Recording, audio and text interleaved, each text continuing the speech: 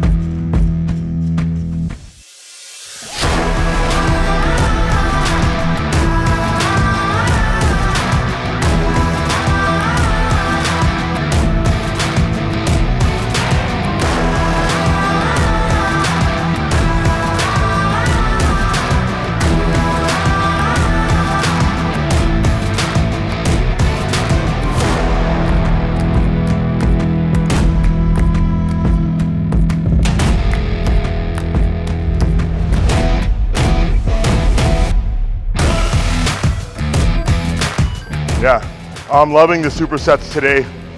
It's a quicker pace than what I was normally accustomed to. Just kind of doing one thing at a time, slower pace. This is great because we're getting blood all around that muscle. Both the muscles, all the muscles, biceps, triceps, brachialis, forearms, fucking pumped. So if you guys want to maximize your time in the gym, put some supersets together or giant sets together, and you're not resting, you're just going back and forth. And it's great if you have a partner, you can just keep switching back and forth. So that way, the action never.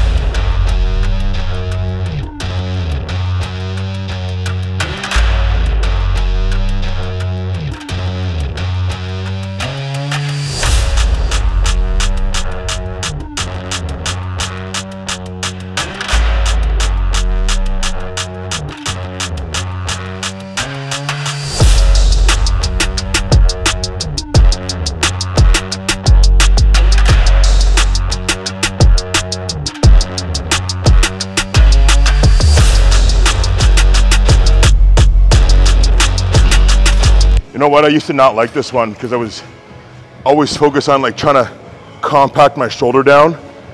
And so a lot of people are always like shoulders down and back. But on triceps, if you really want to get this long head, think about the opposite. So I'm trying to push my shoulder up and out as I'm doing this. So as I'm going down, my hand and the weight's going behind me, but my shoulder and my elbow's going up in front of me. And that's gonna really stretch out your tricep more. And if you have elbow pain when you do overhead tricep work, that's probably why. So give that a try, guys. Give that a try.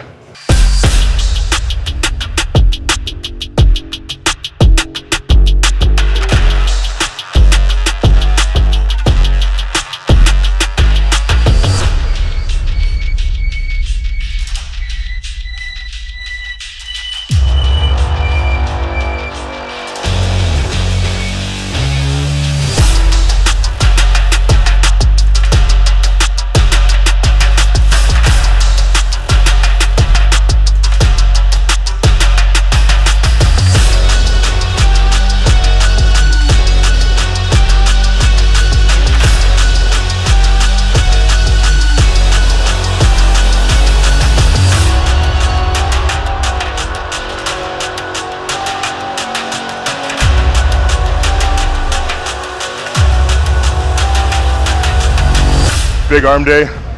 The only logical thing we can do now is go and fill up our arms with some sushi. Yeah. So what else would we do? Yeah, so I'm thinking at least 50 to 60 pieces, and then see where the night takes us. Yeah, it's a good idea. I like where you went with that. Like there could be more food after. I like that. Let's go.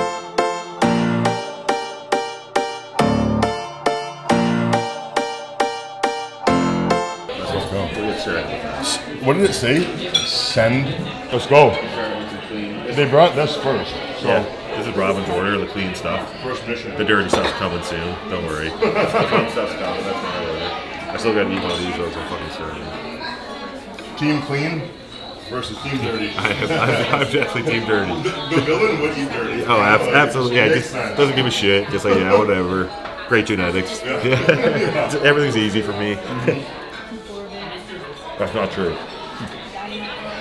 We know exactly what we got to do to progress. It's just putting in the work day in and day out. Like, who can rack up the most days? That's who's going to get there first. You know what I mean? Bodybuilding is cool because it's like, I don't know about you, but I think it's cool because you think about it from the moment you wake up to the moment you go to bed. And even like dreaming about it half the time too.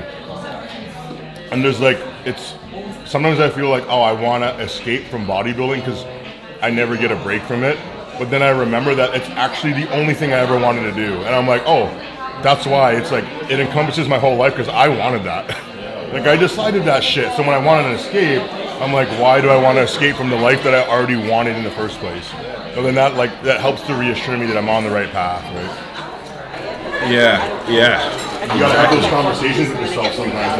Like, hey, wake the fuck up, man. Like, you know what I mean? Like, there's really nothing to be depressed about when you're doing the stuff that you wanted to do. It's like, if you're not happy with it, then you can just choose to do something else, right? Yeah, exactly. I mean, I was having a conversation with Valerie this morning about this, like, because we were just kind of talking about, like, just the whole thing is tough. Even like social media is tough, like all this stuff, right? But then, like I said to her, I was like, well, is there anything else you'd rather be doing? Like, you know what I mean? I'm like, we could be getting up and go to a factory every day, like, you know what I'm saying? So it's like, but anything you do long enough, it's gonna feel like work sometimes. It's gonna be hard, but like, yeah, to be in this situation and like to be like you said, we're like 18, 19 years old. We're like, we want to be a pro, do whatever it takes to get there. We did it. Now we're here. It's like we can't slack now. You know, it's like you ever watch that like Eric Thomas like motivational video? Yeah. You know exactly what I'm talking about, right? And he's like, you guys are like literally here now, like talking about all these like pro athletes or like Division I athletes, and it's like now you're gonna let off the gas, like right when you finally got to where you want to be better. But this is when we got to like, give it everything. But it's gonna take the most out of us because we've already given so much. Like that's literally like a struggle I have. Like I'm like I have days where I'm like, it's like I know what it took to get here, and it's like now that I'm in the pros, it's like I see how advanced the physiques are to mine, and like you can then like because we can actually fathom like the work, and it's like it's almost daunting. You're almost just like, man, I got like a good few hard off seasons ahead of me. Like I gotta do a few more shows, work my way up. Like it's a road, right? You know what I mean? So you're only getting there if you like fucking want it, like really want it, right? It's amazing to me thinking about like if you can go back and imagine all the people that you started, kind of like your peers and rivals at the time that you started. How many people out of that are still going? It's like a small percentage, very small. And for me, it's like I remember there was like a couple of guys when I was competing. I'm like, oh, I got into the nationals. Who are the guys that are here? It was like, or who are the guys that are still here? It's only like Joe Seaman, Regan, and like C-Bum. Everybody else, they've stopped at some point. They got to a certain point and then they called it quits.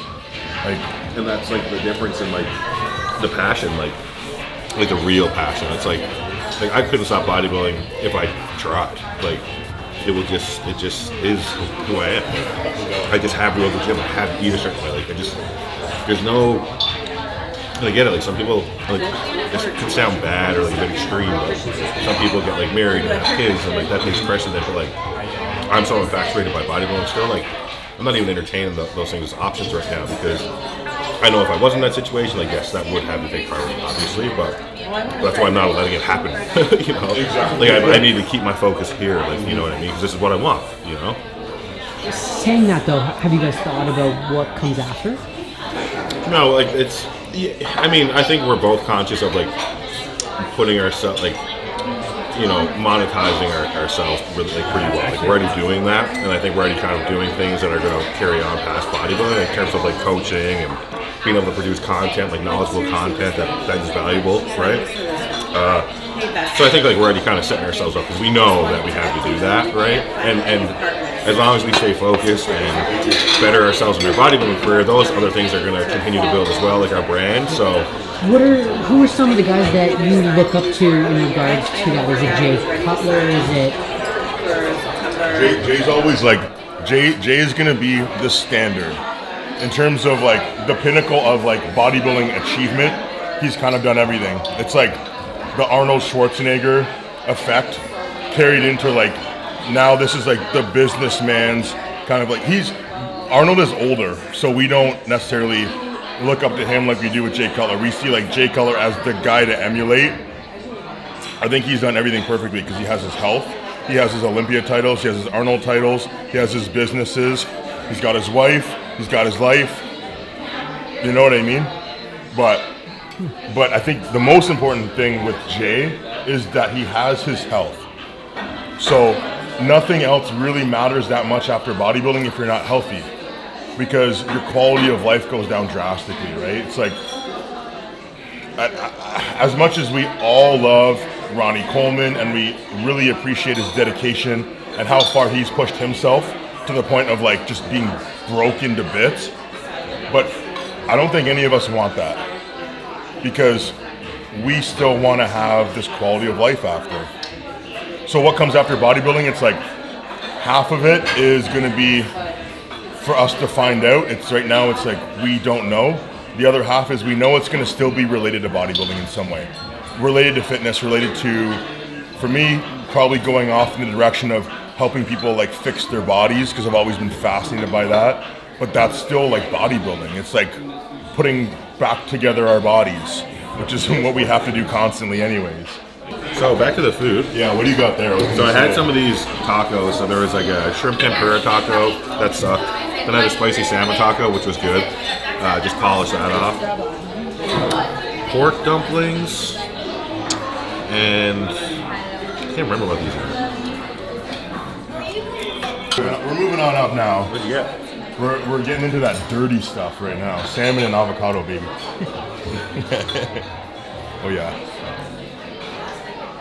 Asano Sushi had the mackerel sushi, but they do have a gluten-free thing here, which is cool, so that's nice. But I think the selection is a little bit lower than what we're used to, but still good quality, so give it a 9 out of 10 for sure. And we're at August 8th, which is a weird name for a sushi place, but today is August 8th, so. Yeah, when I came Is it the only day you could come here? I asked him, I was like, is there any deals on? And he's like for August 8th, and he was like, is it your birthday? And I was like, yeah. And he was like, do you have your ID? I was like, no, I forgot it at home. And he was like, it's not your birthday. I was like, you got me.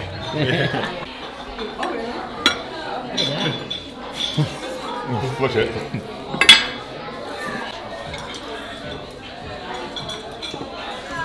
What's this, Mo? We have Red Dragon roll, which is dynamite roll, so like tempura, shrimp, and then salmon on top. I think I have a spicy butterfish roll, spicy salmon roll, and a salmon avocado roll. So we're doing okay.